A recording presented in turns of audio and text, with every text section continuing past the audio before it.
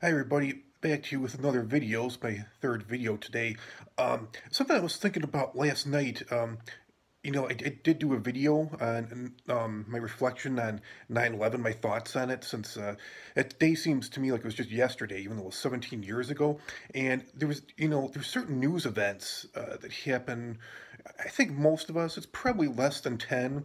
A lot of them happened before we were born, but there's just certain news events that are just so huge, so big that it's like no matter how much time has passed, we can remember that moment, that day, maybe those couple hours, like it was just yesterday, and just such vivid memories. We know who we were with, where we were watching. I mean, the news on TV, just the whole experience, especially like a natural disaster, maybe like depending where you live, an earthquake, a tornado, a volcano, a hurricane.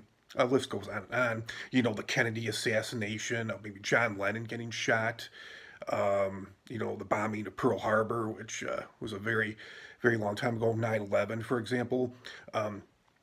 Since 9/11, I did the video for some reason last night. I was thinking about the 1986, the Space Shuttle Challenger explosion, and I was only 6 years old at the time.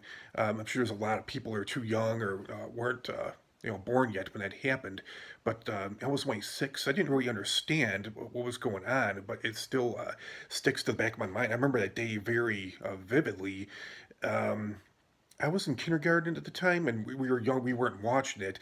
Now, one of the seven astronauts that did die in that explosion, and one of the astronauts was, I think her name was Krista McAuliffe. I'm not sure if I'm pronouncing her name right, but she was a social studies teacher, and she got the opportunity to go on that shuttle. So a lot of school children were watching that. I guess NASA. Back then, like cable and satellites was a new thing. So I guess NASA somehow managed to get the footage to play on a lot of TVs and news stations for school children in the schools, because it was such a significant event. She was the first teacher to. I think it was called like the Teacher in Space program. And again, I wasn't watching. I just saw it on the news later that evening when I went home. My mom was at a shopping mall with my brother at the time, who was only like three. And I think there was some electronics store, a bunch of TVs. Everybody started gathering around the TVs watching. And my mom asked a gentleman, she's like, what's going on? What's everybody watching? And this one gentleman told my mom, oh, that space shuttle, that Challenger just exploded. And there was actually my kindergarten teacher, Mrs. Richards.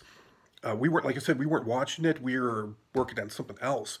But when it happened, all of a sudden there was a fifth grade classroom across the hallway, and they were watching it in that classroom. And my teacher, Mrs. Richards, she had a daughter that was specifically in the fifth grade class, and all of a sudden, out of nowhere, we just heard all this screaming, all these loud screams. And my teacher, Mrs. Richards, said, "Hold on, everybody. I'm gonna go."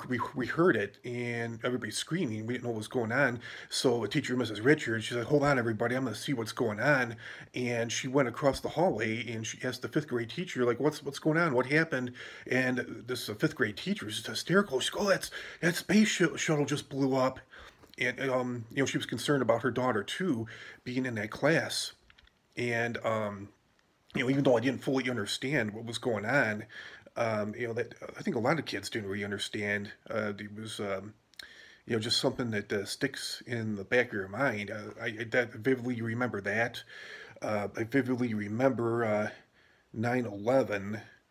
And I think the other event I remember, because I'm from Illinois originally, and there was a really bad, it was like one of the worst tornado back in 1990. It was one of the worst tornadoes to ever hit the Chicago suburbs, Chicago area. But there was like an F5 tornado back in August of 1990. I don't know if any of you have heard of Plainfield. Plainfield is basically a farm town, but that tornado basically put Plainfield on the map.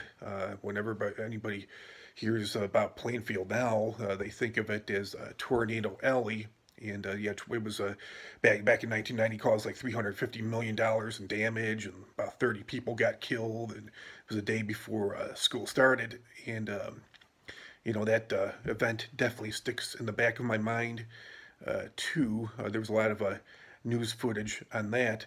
So Yeah, and as far as, I still wonder, there's a lot of theories as to, how the astronauts, the seven of them, some people believe that, like, even before the explosion, they might have lost oxygen, might have been passed out. I don't know that they're, I was always under the belief, I think a lot of people were under the belief that they, died in the explosion, but supposedly they survived the explosion, and the cabin that they were in continued on. Supposedly it continued to rise like another 20, 25,000 feet. Supposedly they were so high up, like 12 miles up. Um, but by the time they dropped, supposedly like 2 minutes and 45 seconds later, they hit the it was over the ocean. Supposedly they only hit the ocean like 200 miles per hour from that high up, which obviously would kill you. But a lot of people believe, like, I don't think, even I don't believe they were still alive at that point. They probably were so out of it, lost oxygen before that. So still, yeah, a lot of theories on as to when they actually passed away.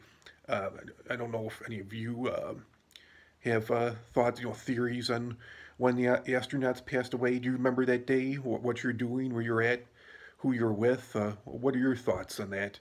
It's hard to believe it was so long ago, almost, it's the 32 and half years, but yet it's still there. Even just being a 6-year-old child, it seems like it was just yesterday. So yeah, once again, like my video, comment, and subscribe. See you next time with another video. Have a good day. Bye.